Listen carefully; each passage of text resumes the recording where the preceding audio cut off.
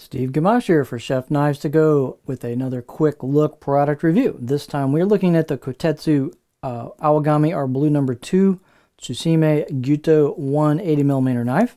So this knife has 3-layer construction. The center core cutting edge steel is Aogami blue paper number 2, reactive high carbon steel. Heat treats about 61, maybe 62 Rockwell on that, so that steel is reactive. It's not stainless, but they cover it with a soft stainless cladding on either side, so you got that 3-layer construction, so it's a little bit easier to maintain. The weight and dimensions on these can vary a little bit from knife to knife. This particular one is 141 grams or 5 ounces. Edge length about 184 on the edge for this one, 7¼ inches from the tip to the back of the heel, and the overall length is about 306 millimeters for the whole knife, right about 12 inches.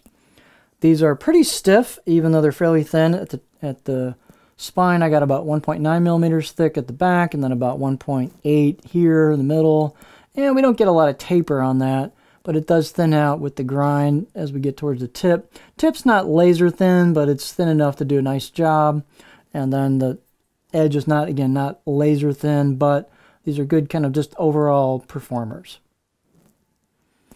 Height is not very tall. It's about 40.5 millimeters at the back.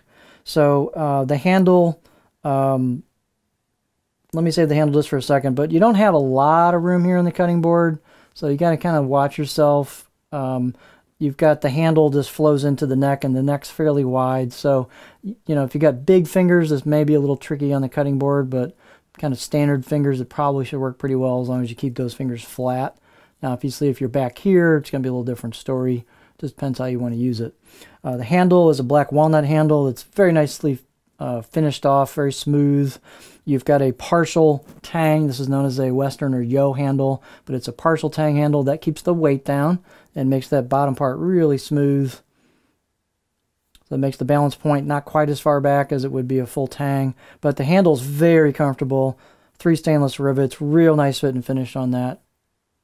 You can see the nice curves there in the light, so it's just super comfortable. Balance point is going to be, it's a little hard to show here, but it's just about in the front of that side scale there, in front of the handle is about the balance point. So if you pinch grip, it's going to be a little handle heavy. If you racket grip, it'll be more neutral. But again, quite comfortable handle. These are typical like 5, 6 out of 10 on my scale sharpness out of the box. Here's our beauty shot. These are aesthetically pretty nice looking knives. I should say very nice looking. They've got the Tsuchime or hammered finish on each side.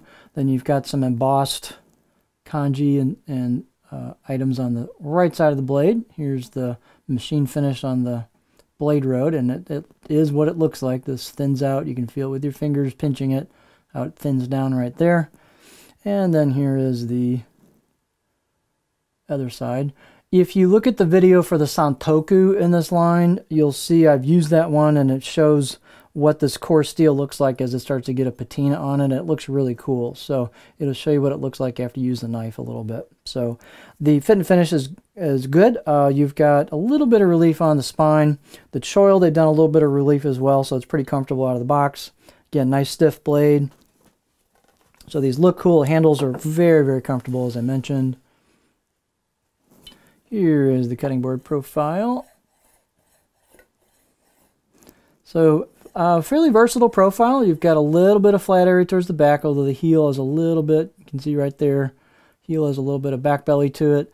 You've got a fairly aggressive belly towards the tip, so I can get pretty high on a rock here for the tip wants to dig in. I can get way up there, so this will rock on stuff really well.